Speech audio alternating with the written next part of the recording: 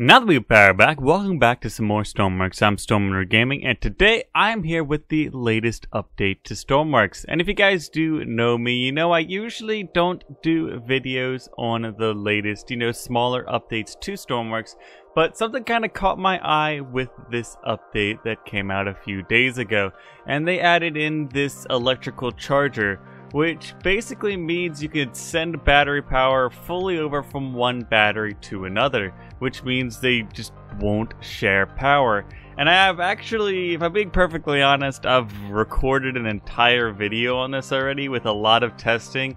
I was kind of just messing around with everything, and I got a little sidetracked messing around, and it's about an hour and 20-minute video. And I really thought, while starting to edit this video, I thought you guys wouldn't want to see a full hour and 20 minutes of me blabbing along of all this stuff and building all of it. So I'm going to kind of just compress the couple different tests I did and what I figured out while testing all of that in this, well, much shorter video today. And of course, I'm going to show you guys the basics of this right here. Basically, we've got this small battery connected up to this electric motor over here, and of course it's draining it pretty quickly, as we can see. But now this battery is going to start supplying some power to this guy over here, but the difference being, instead of this guy being equal with that guy, he's going to constantly send more power to this battery until this guy is full, and this guy is going to end up around that 60% mark, somewhere around where this guy started, or I guess was left off after using the electric motor. So it's a pretty cool system, and although it is pretty slow, it's pretty useful for a lot of creations out there, especially since we have a lot of systems connected up to lights and screens and whatnot. But that got me thinking, what if you did connect up one of these electric chargers to lights, screens, and whatnot? And I'm going to jump quickly over to the patch notes to talk why I thought this. Here we are on the patch notes page for the latest update, the electrical charger. And although it does just give us a brief little overview of what's happening with the electric charger and what it is, something that caught my eye while reading it was this sentence here. This means you can charge batteries and power components with full power, even when the input circuit has low charge, for example, where batteries are running out of energy.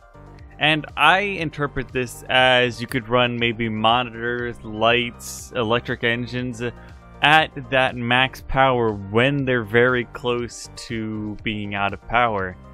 So this was the first baseline test bench I set up with the electrical charger connected from one battery to an electric engine over here. And then I connected a torque meter to the top with the RPS being displayed right here. And very quickly you find out that even though the electric charger is connected between the battery and the motor, it doesn't constantly supply the same amount of power as the battery depletes. It gives us the same kind of curve, if you know what I mean, like graph curve, where the battery, basically the more power the battery has, the faster the electric engine moves, and as it starts dying, the RPS starts to die as well. And as we see the RPS peaking right here, we're gonna see it start to dip down pretty quickly here, and now it started that downwards curve.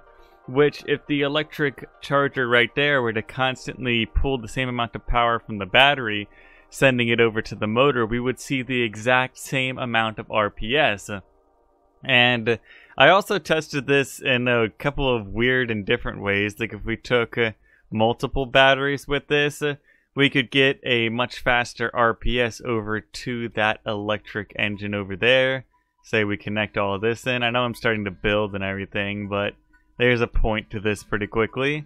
It's actually done pretty fast as well. Alright, we can run over there.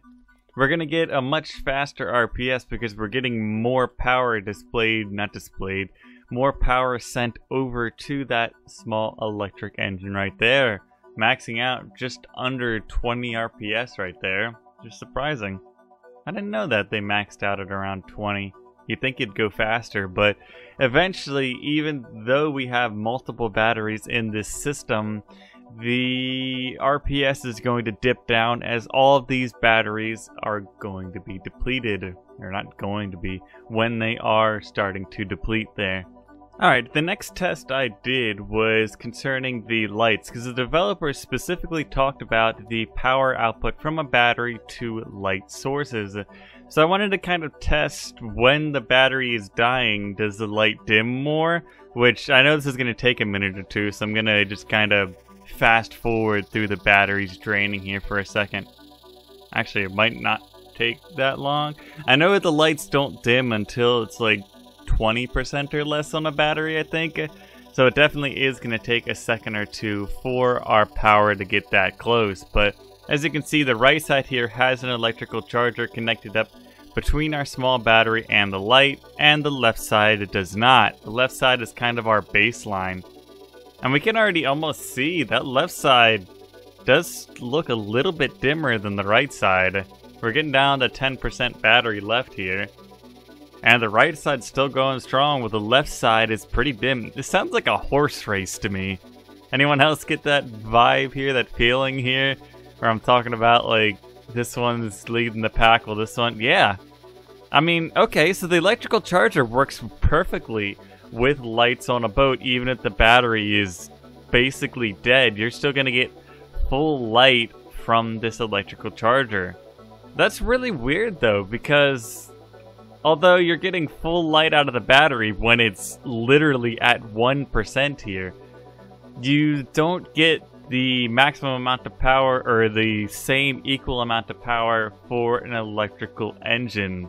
So my third and final test here is testing out if the monitors kind of keep their power basically when connected up to an electrical charger. So my right side, I've got an electrical charger in between the things, and on the left side it is directly up to that small battery there. And then everything else, cameras, dials, and everything are connected up to that medium, or that middle battery, the small middle battery. Almost said medium battery. And we can throw the throttle using some power here. Actually, we're going to turn on both the monitors and give it a picture so we can kind of test, see if there's a big difference in between the two. I'm not seeing much of a difference. The left might already be a little bit dimmer than the right side, it looks like. You guys might be able to see that. We're getting down 30% power. Okay, now both of them are dimming. Odd. So it doesn't look like this is working like the light as much. Both of them are getting that static a little bit where the battery is dying, but it definitely seems like the left side's picture is a little bit dimmer, you know what I mean? A little bit darker. I was going to say less light, but that makes no sense. But it does seem like the right one is also getting affected, even though it is in line with the other ones. I'm interested what would happen if the cameras were also connected up to it, so I haven't really tested this out. Real quick, let's connect up those 4 outputs up to that, and then disconnect the batteries. Likewise, we're going to do the same exact thing on the other side. Connect up those 4, and we'll send it out here again. Let's see if there's a big difference. Turn both of them on, and flip it to one camera there. And we start them off. And it's going to take a second or two for the batteries to drain, of course. But, of course, those electric engines are pretty hungry, so they're pretty quick to drain the batteries. And we're getting some heavy static already because the cameras are getting less power. That's interesting to note. The cameras, just like the monitors, don't seem to be getting a great difference between the two different sides. One being on that electrical charger and one being not on the electrical charger. Interesting, but they're really close to dead and it's still working, both of them. Interesting. Alright.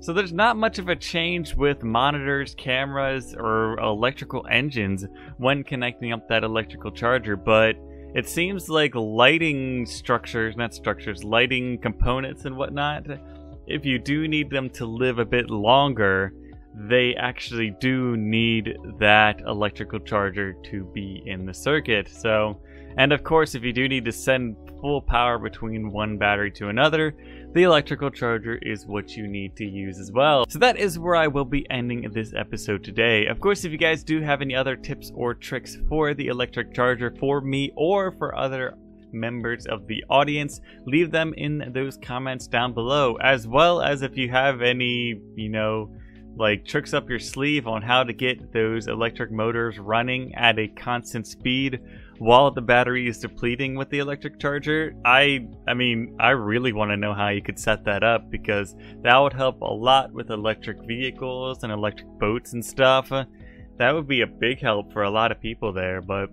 I don't know. We'll have to see what we figure out in the future. Of course, if I come out with any breakthroughs with the electric charger, I will probably be making a future video on that. But of course, if you guys did like this, please leave a like and consider subscribing to the channel to stay up with Stormworks and with my content. But I've been great. Goodbye. Some people need me, and I need to go.